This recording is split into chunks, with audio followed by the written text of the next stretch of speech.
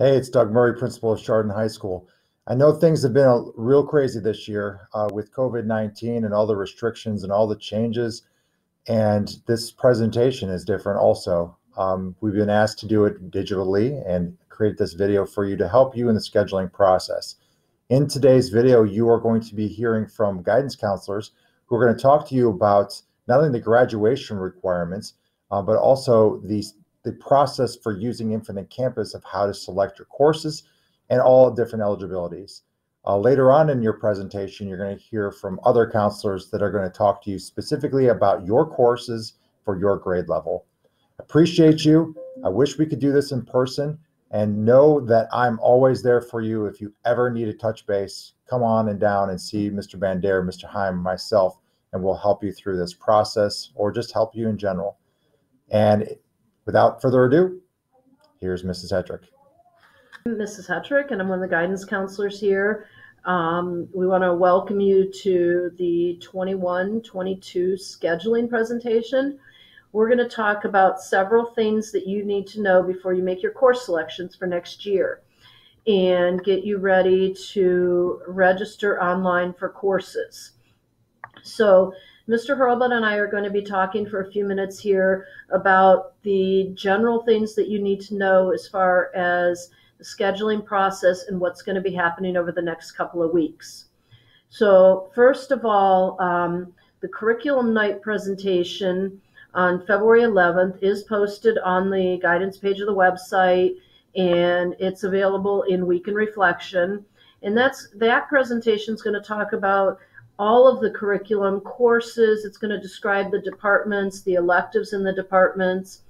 The program of studies is also available to you through Week in Reflection and through the guidance page of the website.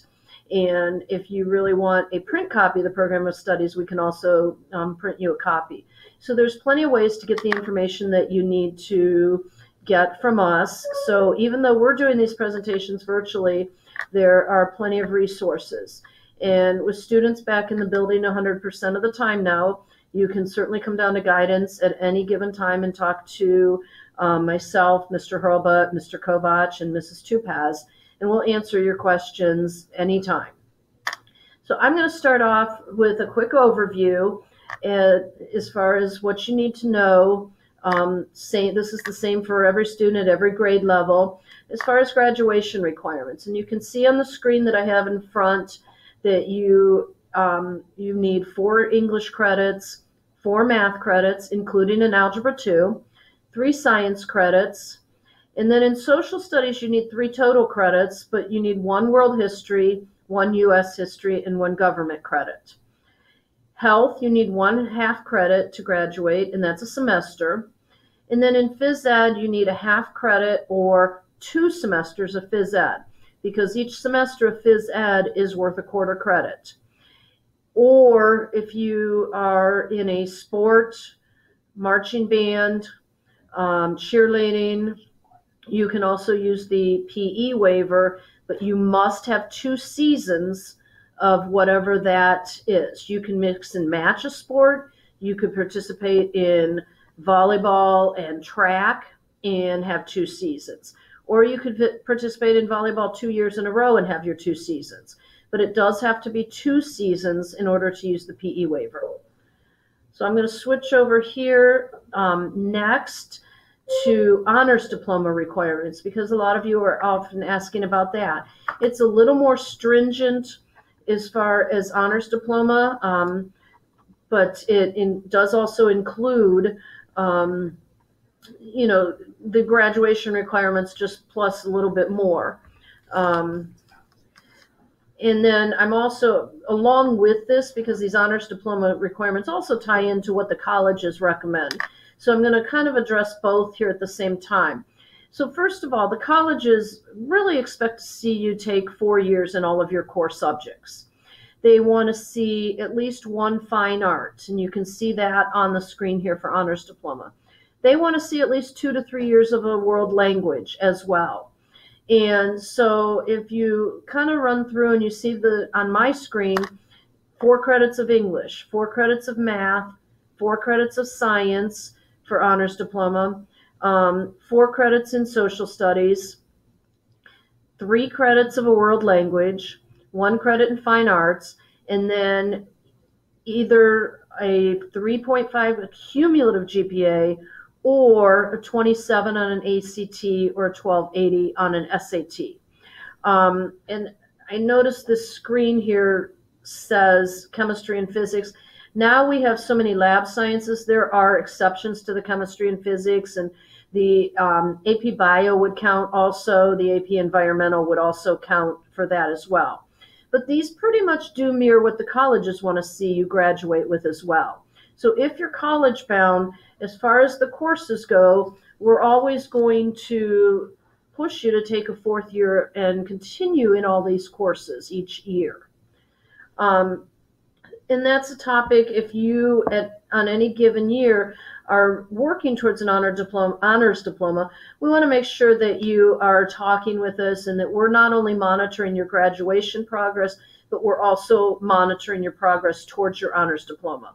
So ask us, talk to us. We obviously are going to be back on track this year. Once the scheduling process, once we get further in the process, we're going to meet with everybody this year. Last year was a unique situation with being at home that we really didn't get an opportunity to meet with every student. But we will meet with you this year to go over scheduling requests and talk about your courses as well. And again, I can't reiterate enough, stop down and talk to us anytime. All right, eligibility. There's a change here, and we want to make sure that you're paying attention to this. And this also goes into your scheduling considerations because you need to make sure you have enough courses, and you need to be aware that the GPA has changed. So at any given time, in order to be eligible, so in other words, 4th quarter of this year, if you want to be eligible for 1st quarter of next year, you have to be in 5 full value courses. You cannot have any Fs. And here's the big change. You must earn a GPA of a 2.0 in the quarter the previous quarter. So if you want to be eligible for fall, 4th quarter of this year, you cannot have any Fs. You must have at least a 2.0. You must be in your 5 full value classes. So that's very important to keep in mind. That's a significant change moving forward with eligibility. And we're going to be monitoring that as closely as we can, but you have to be responsible for paying attention to that as well. You need to always know how many classes you're in. You have to be in 5 classes the previous quarter in order to be eligible, and you have to be in 5 classes when you are participating in any activity. Keep in mind, this also applies not only to sports, but it applies to all activities that you might be involved in. Again, if you have questions, make sure you're asking us. You can email us at any time, stop down. As you notice, I'm going to say that over and over and over again because it's very important that we communicate. The actual process of the online scheduling. So as we've been doing for the last 4 or 5 years, the scheduling process is going to be done entirely online through Infinite Campus for all of our students except for the 7th graders moving up to the high school. So the way that this works, and you're going to see on the screens coming up in just a moment, that students are going to need to log into their Infinite Campus account. They're going to click on the course registration tab. That course registration tab is going to be found under the More tab, which is located at the very bottom on the left-hand side of your Infinite Campus account. From there, students are going to search for the courses that they're interested in, and then they're going to add them to their course request. So I'm going to move to the next screen, and so you can kind of have a better understanding of what this looks like. So as you can see, this is a sample of what a student's Infinite Campus account will look like. Once they find that More located at the bottom, they're going to see a tab that says Course Registration. From there, that is where they're going to pick and choose what courses they want to take next year.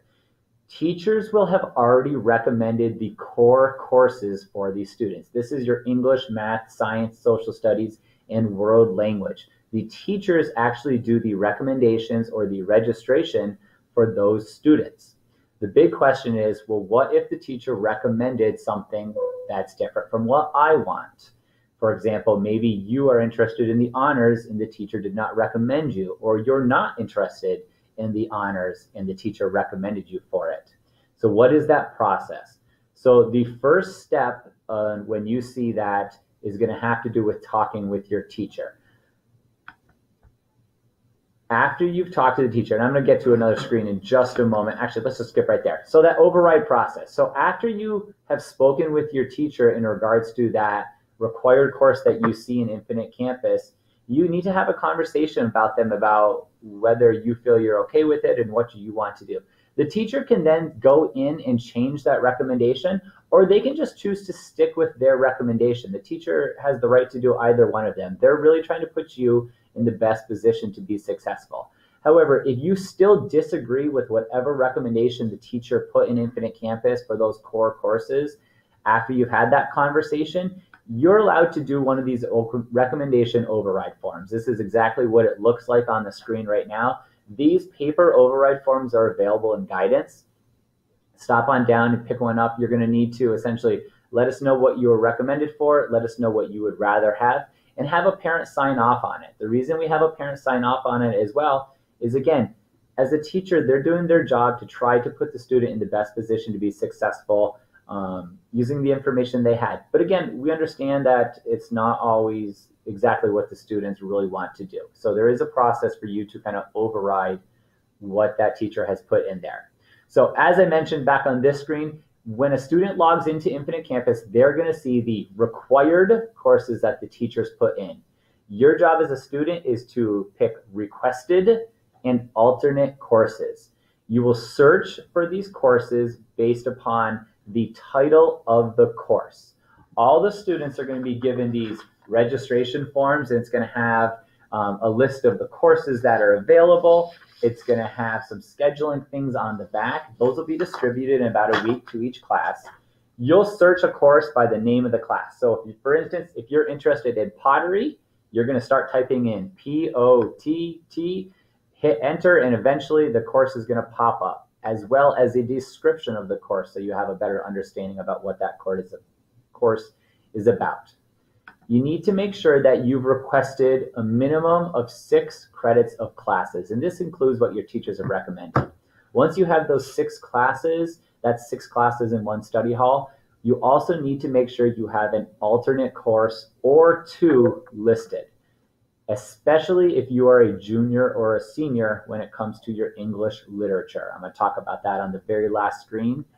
But please make sure you have at least 1, if not 2, alternate electives picked. We do the best we can to get you in the courses you want, but it's not always possible. Talked about the override, and then some final scheduling considerations. And let's move me. So things that you need to ask yourself. 1, do I have 6 credits of classes? 2, do I have at least 1, if not 2, alternate courses listed? You'll see the note there about juniors and seniors. Juniors and seniors, you must request an English literature option, and you need to have at least 1 alternate literature option with the examples you'll see right there. 3rd, did I request a CCP class? It's a different process if you're looking at doing College Credit Plus, and you need to make sure that you're following that process. You need to be accepted into these CCP courses by the end of the year in order to stay in those classes and take them. And lastly, think about your PE waiver. Did you turn one in? If not, are you taking your phys ed, or have you done your phys ed? Those are typical things that we tell students to really consider. And as Ms. Hetrick said multiple times, please stop down and see us if you have any questions or concerns in regards to this process. Please do not be one of the 200 plus students that we have to track down to pick their courses. This is one of the few opportunities you get to really dictate what classes you're going to take next year. And if you hold off and you don't do that process in a timely fashion, you might not have a seat available in the elective you want. So it's very important that you're doing this scheduling process right away when it opens up in about 1 week for you guys, okay? Lastly, this is just the counselor information. Please reach out to us, parents, if you have questions, email us. Students, stop down and see us. We are more than happy to answer any questions in regards to the scheduling process. Look forward to hearing from you guys, and look forward to everybody getting their courses in the Infinite Campus as soon as that window opens up on the 19th. You're going to also hear next from Mr. Kovach and Mrs. Tupaz a little bit for each grade level. So they're going to talk specifically about scheduling for your 9th grade courses if you're an 8th grader. So you will hear that portion next in this video. And we're going to sign off, and hopefully we'll see you in our offices soon. Hello, my name is Kyle Kovach. I am one of the school counselors at the high school for grades 8 through 12, letters P through Z. This is for the current 8th graders, next year's 9th graders. This is your scheduling presentation that hopefully answers any and all questions you have. If by chance you have any questions or something was not answered, feel free to reach out to me, Mr. Hurlbut, Mrs. Hetrick, or Mrs. Tupez. We will happily help you with anything you need. So the first thing we're going to cover, required courses. So if you look at this slide, there are some required courses you have to take next school year. First will be English, math, science, and social studies. These courses will actually be recommended by your current teachers in those subjects. So your current 8th grade teachers will recommend you for your English, math, science, and social studies class. So you do not need to actually put those into IC. They will do it for you. If you have any questions or you want to talk about recommendations or what class you would like to take, please talk to your teachers and they'll be happily try to make sure that they put you in the best class so you'll be successful. Also, make sure you took health or physical education. I know some of you guys had the opportunity to take health, and if that happened, that's great. And some of you guys may have had the opportunity to take physical education. The state of Ohio requires students, in order to graduate, to take health and physical education to graduate. You need a half a credit of health and a half credit of physical education. The physical education is broken down into quarter credits, so each class you take is actually 0.25. You need to get a half a credit, so you'll actually have to take 2 years of a physical education or 2 physical education courses.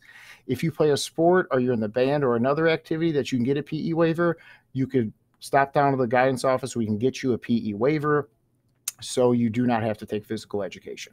But make sure you take health and PE if you aren't getting a PE waiver, because as you get older and you're in 10th, 11th, and 12th grade, fitting the health and PE in your schedule can be difficult. So please get those out of the way, because those are requirements in order to graduate. You could have a 4.0 and have a perfect score on your ACT, but if you don't have the half credit of health or half credit of physical education, you will not graduate. So looking at some of the courses that you could take, so this you're going to get a course sheet in the next coming days, a piece of paper, and this has all the courses you are eligible to take as a 9th grader next year. You will see some sections. For example, these are the science courses that you could take next school year. Your teacher will recommend you. You could either be in physical science honors, or biology honors if you are already in physical science honors as an 8th grader. Like I said, if you have any questions, please speak to your teacher about those recommendations. For social studies, every 8th grader is in social studies 8. These are the courses that your current social studies teacher will recommend for you: Modern World History Honors, or AP Human Geography. Moving forward, if you look at math, like I said, you're going to have to take a math class. It's required. These are the math classes that your current teacher will recommend for you: Fundamentals of Algebra 1, Geometry Honors if you're currently in Algebra 1 Honors, or Algebra 2 Honors if you're currently in Geometry Honors as an 8th grader. And last but not least, your English. Like I said, you will have to take an English course. These are the English courses you'll be recommended for: English 1 College Prep CP, or English 2 Honors. Like I said before, make sure you have a conversation with your teacher about those recommendations before they recommend you if you have any questions, or you could talk to your guidance counselor. But we always say the best person to talk to is your current teacher, because they know your strengths and weaknesses in all these main subject areas. So they usually know best and recommend you for what you will be successful in. But if you have any questions, make sure you talk to your teacher first. Courses and considerations. So students are expected to enroll in a minimum of 6 classes per semester. What that means is, as you know, we have 7 periods in our school day. So out of those 7 periods, 6 of them you should have a class. Okay. Why we say this? Because we want you to have 6 classes, and we always recommend a student to take a study hall for that 7th period. So make sure you have a study hall. We think it's great to work on some homework, to have some social time, and to just kind of be in a different environment than a class. But if you want to take 7 classes, that's up to you and your parent, and you're welcome to do so. But we highly recommend that you take at least 6. We do not want you to take 5 or less. Students students are required to enroll in a minimum of 5 full value courses. What that means is we want you to take 6 courses, but you should be in at least 5 full value or 5 credits per year. What that means is you should be in 5 classes no matter what. Hopefully, we want you to be in 6, but you have to be in 5. What that means is this keeps you on track for graduation. You need 20 credits, as you know, to graduate from high school. Taking 5 per year, 5 times 4 equals 20. So we want you to do that so you stay on pace. Some of you guys actually probably got some high school credit in 8th grade, which is awesome, but make sure you still at least take those 5 classes, because also for eligibility concerns. If you're going to play sport, if you're going to be in the band, if you're going to be in a musical, any extracurricular, you need to pass 5 classes, not including gym. So don't think you could take your 4 cores in gym and you'll be okay. Make sure you take 5 full value courses, either a full credit or a half credit. Pick electives based upon potential career interests. So please pick electives based on what you would want to do in the future or your overall interest. Don't pick electives just because your friends are taking them or specific teachers. I mean, those are things to think about, but the main reason you should pick these classes is it's something you want to do in the future or something you really like. And last but not least, this is very important, why it's in bold, pick at least 2 alternate/backup courses to follow for scheduling conflicts and flexibility.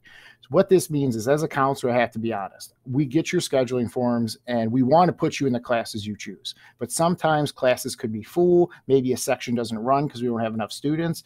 So we can't offer you the classes you choose as your first electives. That's why we want you to pick 2 alternate courses. So if you can't get into your first option, we could at least get you into your second option of what you would like to take, because we want you to be in a schedule that 1, you like, 2, interest you, and 3, will set you up for success. If you don't have those alternates, if you try to sign up at a later date in the summer, other classes fill up and kind of your options are not many. So please make sure you have 2 alternate courses so we can put you in courses you want to take. Next, if you're planning on going to college, there's certain courses you have to think about to enhance your college opportunities so you have more options to go through. If you're planning on going to college, plan on taking English, math, science, and social studies all 4 years. The reason we say this is because when you go to college, you're probably going to have to take these subjects as well, and we want to make sure you don't have an off year. So once you go to college, your tools are sharpened so you can be successful. Also, think about advanced placement courses, also called AP courses, honors courses, or CCP courses moving forward. CCP courses stand for College Credit Plus, and those are technically college classes. So if you are planning on going to college, maybe not next year if you don't think you're ready because you're going to be in 9th grade, but moving forward, think about AP, think about honors, think about CCP, because it's going to challenge you so you're more successful later. 3, think about taking at least 2 to 3 years of a foreign language. Most colleges, not all colleges, some colleges require a foreign language, some don't. But what we know as counselors, your best chance to get into a college is if you actually take your foreign language. So please take that foreign language so you have the best opportunity to get into your college. Next, try to take a fine art course, a visual art, music, drama. This just shows that you are more well-rounded so you can get into more schools. And it makes you think a little differently. 5, select electives related to your future career and educational plans. We already talked about that. Pick courses you want to take because your interest or it's something you think you want to do in the future. And 6, it kind of ties into 5, an in-depth learning in an area. What that means is if you're thinking about being a historian, take a bunch of history electives. If you're thinking about going into the sciences or the medical field, maybe you want to take more science courses. If you're thinking about going to art school, take more art courses. So try to take courses that interest you and get a more in-depth understanding so you are as well polished and as smart in a subject. So when you go to college, you are going to be successful. Auburn Career Center. So if you're planning on going to Auburn, just a few things I'll touch base on this. You apply at this time next year in your 10th grade year. The main thing I want you to understand is make sure you have a full schedule, make sure you have your Englishes in there, math, science, social studies, but also make sure you have health and PE completed if that's what you're thinking about doing. Just make sure you do that. So Auburn, because they need to make sure you're on path for graduation. So make sure you get your health, your PE electives, and make sure that you take those 6 courses. So once you are planning on going to Auburn, it's an easy transition. CCP. If you're planning on taking a CCP class, we offer some in-house, like the business ethics class and the CCP business class that you'll see on your scheduling sheet. There's a few things you have to do because those are technically Lakeland classes, but they're taught by Ashard teachers. So if you want to follow these steps on the screen, watch the recording of the CCP information. They'll tell you any information you need to know. And that was posted, I think, on the program of studies, as well as the week of reflection. So you can look for that there.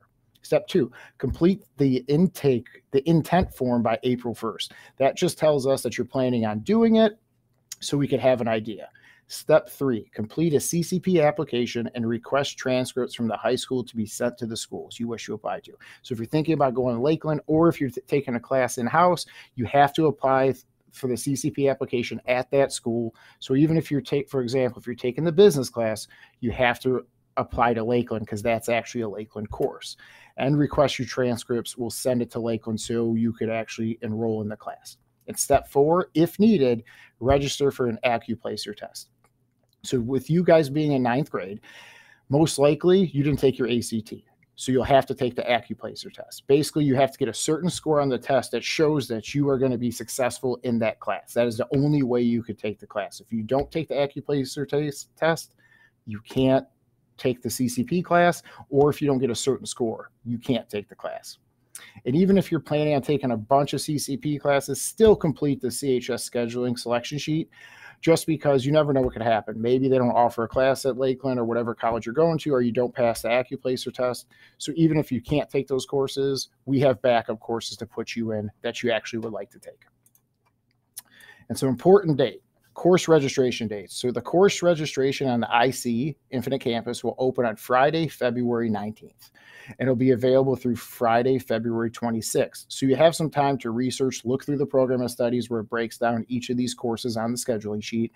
Try to pick some courses, have conversations with your parents, stop down to the guidance office and ask your counselor if you have any questions. Try to find some courses you would like to take as electives and also those backup courses, and make sure you actually complete the registration during those dates, because it's on a first come, first serve basis. So if you don't get those in, you don't have a schedule. As a counselor and the other counselors, we have to make sure that you have a full schedule like we talked about. So if you don't pick them, we might have to pick them for you, or you have to wait at a later date in the summer, and some of the classes you might want to take could be full. So please, on February 19th through the February 26th, please complete the registration form, sign up for your classes, pick your top electives, make sure you have 6 classes all year. If it's a half-year course, make sure you have a half and a half. Make sure it adds up to 6 periods, and also pick some alternates just in case you can't get into your first choices. And that's the end of the presentation. If you have any questions, feel free to email, call, stop down to the office, talk to your guidance counselor. We'll be happy to help you with any questions you may have.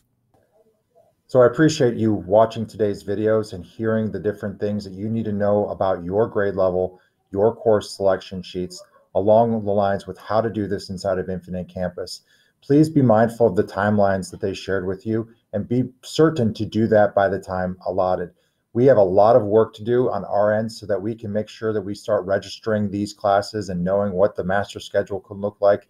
And we'll be able to be certain of how that is scheduled, not only for your teachers, but also you have a good chance of understanding what life will look like for you as you transition into the summer months. I appreciate all that you do each and every single day. Be grateful and be you.